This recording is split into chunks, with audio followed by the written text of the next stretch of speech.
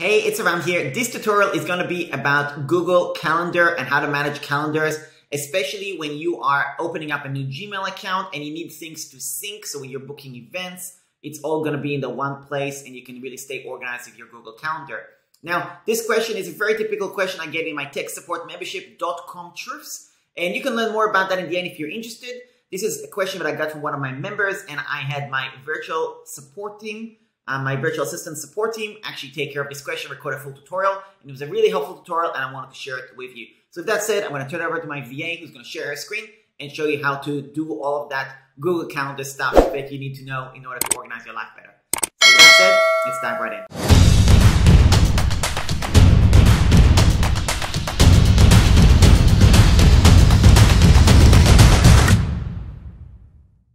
Hi there, Rose here.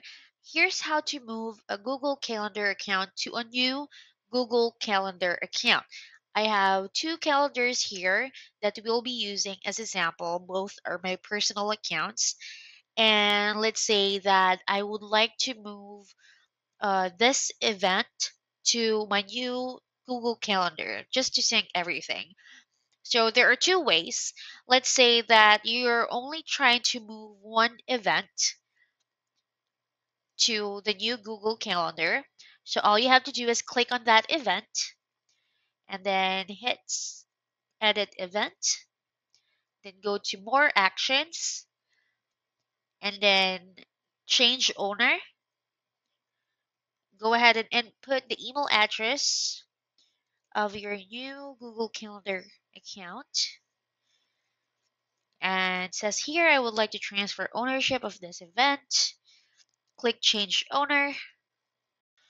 Once you did that, you will receive an email notification from your old Gmail account to your new Gmail account, and it will look like this one.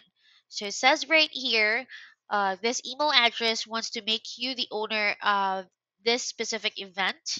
To accept ownership, click this link. So let us try to click the link and let's see what will happen. Okay, perfect. So all the events for that specific one was transferred to the new Google Calendar account. So that's one sample. And then let's say you would like to move all your events to the new Google Calendar account. What will you do? So go to my calendars and then on your personal calendar, click the three dots there and go to settings and sharing.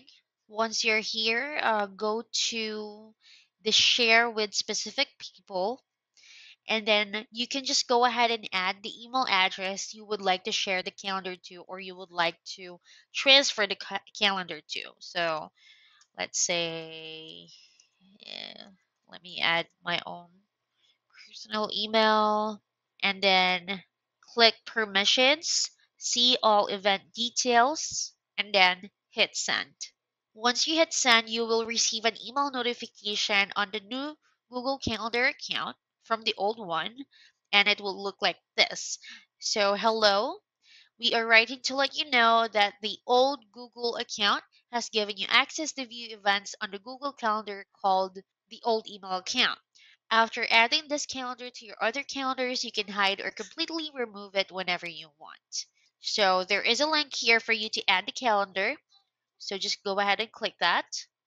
Okay. And you'll see this pop up like this one. So just click add calendar. And if you're successful, the old email address or the old Google or calendar account will show up here, just like this one. And as you can see, the events were already added to the new calendar. One last option that I'm going to show you is this one. So go back to your personal calendar here on the old one. Click this three dots here. Click settings and sharing. And then click import and export. So what we're going to do is export all the events from this old calendar. So click export and click this button right here that says export.